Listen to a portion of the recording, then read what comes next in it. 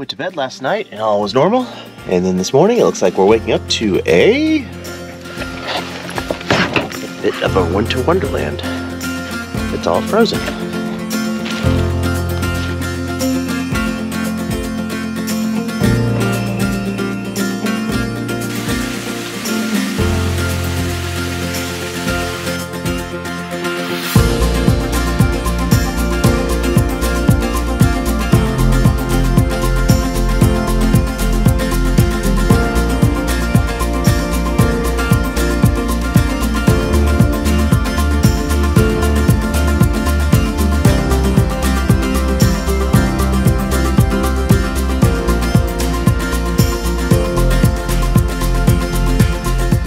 Good morning from Southern Kentucky. What an awesome stay at the Beehive Mountain Campground. What a fun time. Anyway, moving on. It's the first time on the whole trip that I have something planned at a certain time that I have to be there. We are headed to Mammoth Cave. I am very excited about that.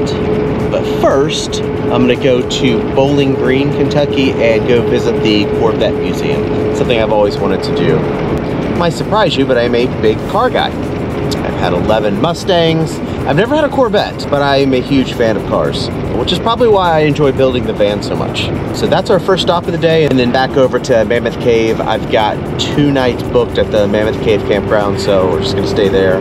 I booked the historical tour, which I'm excited about that. So it's like a 2-hour tour down into the mammoth-sized caves.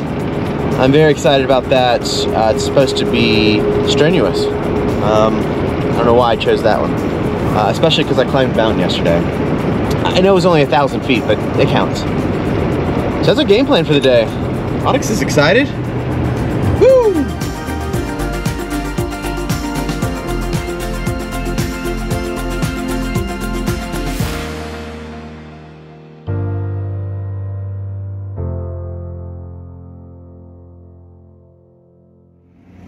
All these cars have already been purchased and are being delivered today.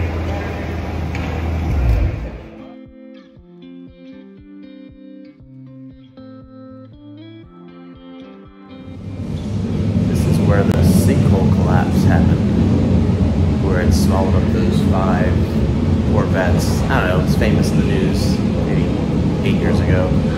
And now they have a simulator.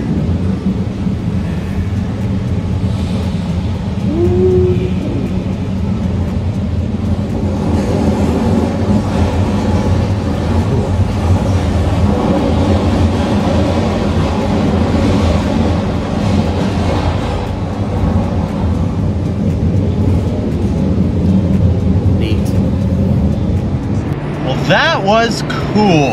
I really like the Corvette Museum. I mean, it's just such an iconic vehicle when it comes to American cars. It was just awesome to see all that. It was also, and I had forgotten about that whole thing where the place had collapsed. Like a whole wing of the museum had collapsed from a sinkhole back in 2014. And they have all those cars that are still there, all those cars that got damaged. I mean, millions of dollars worth of damages.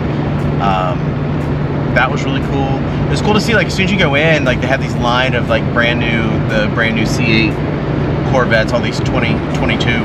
They're just kind of roped off and waiting for their new owners. Because I had forgotten that one of the options when you buy a brand new Corvette, one of the options that you can check off is if you want to take delivery in Bowling Green at the museum. So that was really cool. Those were all customer cars. So it was pretty neat. But now we are moving on, headed to, speaking of Corvettes,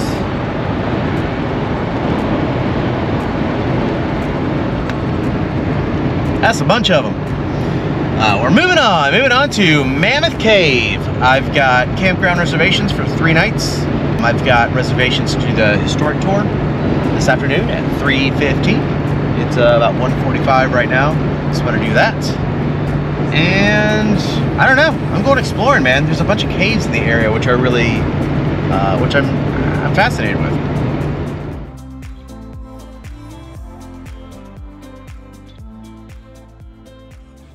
This is the visitor center at Mammoth Cave National Park.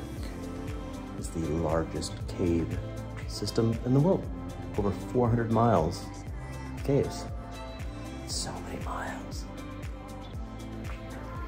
So this is my 26th national park, and the first time I have ever taken a tour, a guided tour. So we're gonna go, I think it's a couple miles of hiking. 2 hours, 2.5 hours. It's called the Historic Tour. So I'm pretty excited.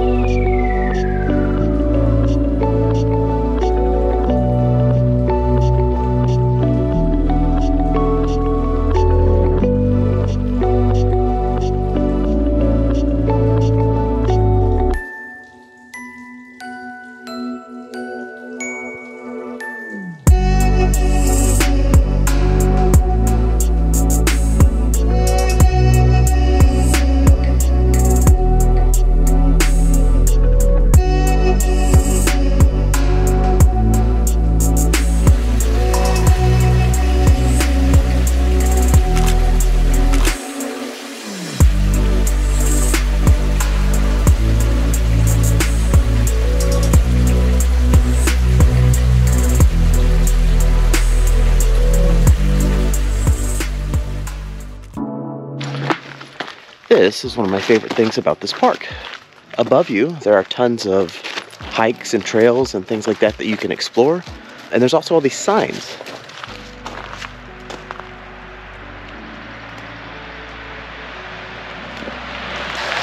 It tells you basically what's directly below you. However many hundreds of feet that is. But I think it's very cool. Also did not expect to wake up in this winter wonderland. It's cold. He loves the cold. I'm okay with it. Better than Florida. This route that we're on right now is the old train tracks trail that connected Mammoth Cave to it's called Cave City, which is one of the bigger towns, I guess, especially back in the day, back in the 1700s and 1800s. It's cool. I love walking through history like this. We have made it to the oldest establishment in Kentucky. No, I'm just kidding, it's a bathroom. Now if you'll excuse me. So I'm just sort of exploring all these back roads near Mammoth Cave and came across this cool old church.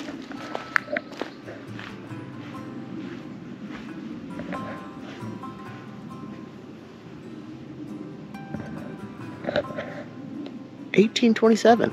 It's almost 200 years old.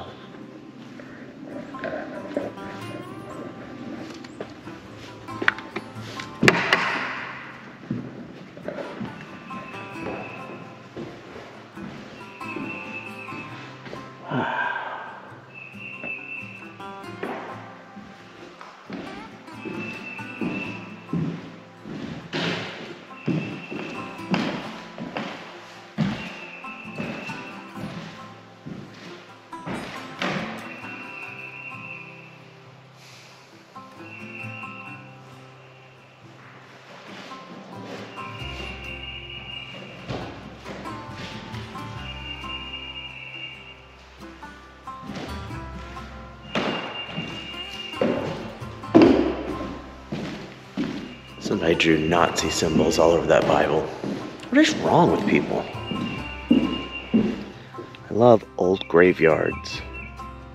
I like to look at the dates. I just like to feel the history.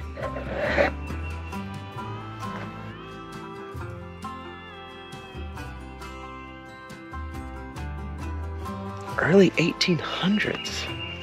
That's so crazy.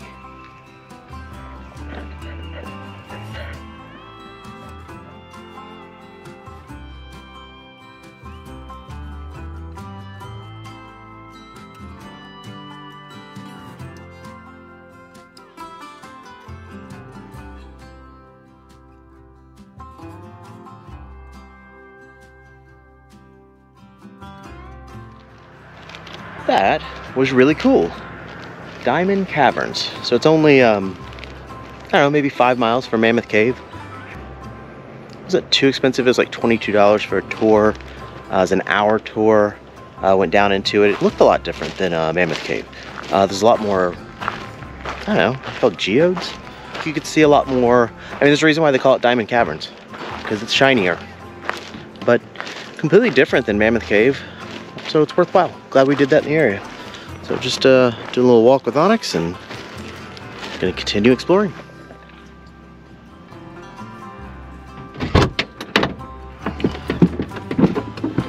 Look, I know I say this probably all the time, but it's hard to put a value on a nice hot shower when it's cold as shit outside. So this is the Mammoth Park store where they have various sundries. And among those sundries is showers, which is wonderful. It's like $1.50 for a 4-minute shower. A mental note, it's 3 minutes to heat up. So keep that in mind. Man, just it's so nice to be clean. It's the best feeling. All right, so we're going back to camp, cook, edit this video probably. Woo!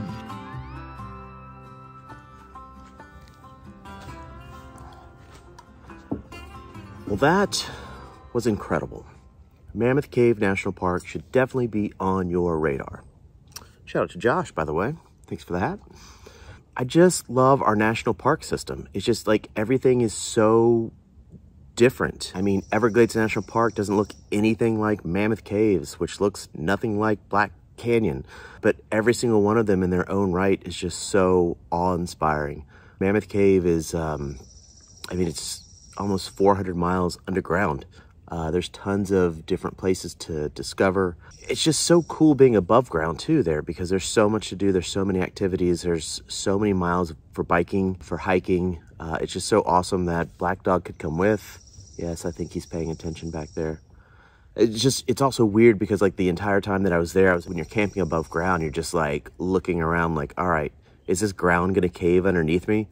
Because everything's just sinkholes. Like if you look at the topography from above, it just looks like a golf ball. It's just a series of sinkholes. And so like you're just constantly wondering, am I gonna get sucked down into the earth?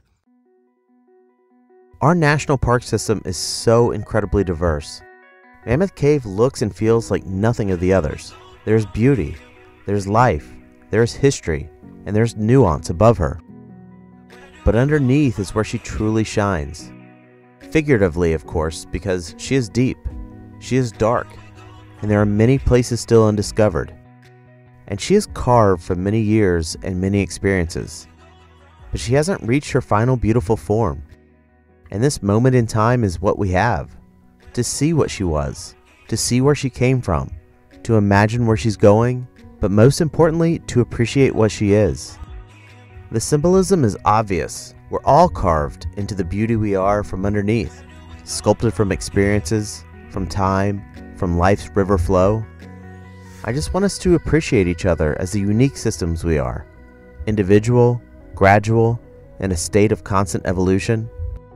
Until next time, appreciate these moments we have in each other's lives. Take the time to understand what it took to get us here. Be willing to evolve, and keep exploring life with an open mind.